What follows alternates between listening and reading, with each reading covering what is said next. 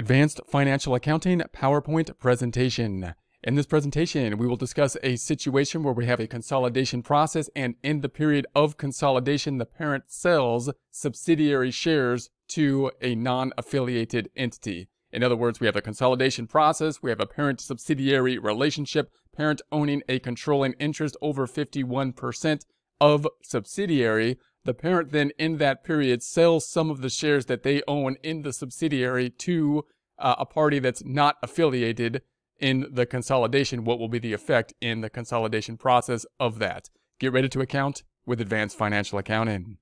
So we are talking about a situation where we have a parent-subsidiary relationship, a controlling interest. In other words, the parent owns over 51%, and in the time period of consolidation, the parent then is selling some of the shares of the subsidiary. What will be the impact? So if the parent still holds controlling interest after the sale, they still have over 51%, the general rule. The sale is considered an equity transaction, and no gain or loss should be recognized in the consolidated net income.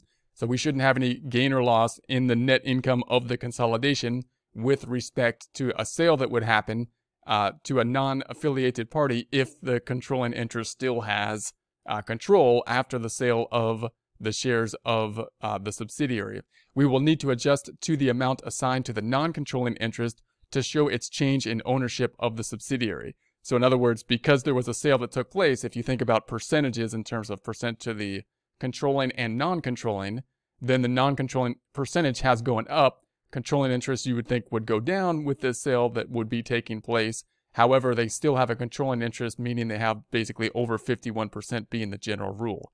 Now, the difference between the fair value of the consideration in the equity transaction and the adjustment to the non-controlling interest will require an adjustment to the stockholders' equity attributable to the controlling interest, resulting in adjustment to additional paid-in capital. And this is kind of the most unusual component of this, because if you're talking about a transaction that would have basically a gain or loss, and we're saying we're not going to record the gain or loss, what is in essence happening? There's going to have to be an adjustment somewhere. It's basically going to the additional paid-in capital. Now, I recommend taking a look at the practice problem for this. It's not a very long problem with relation to a problem such as this, but so I recommend actually working through the journal entries for it.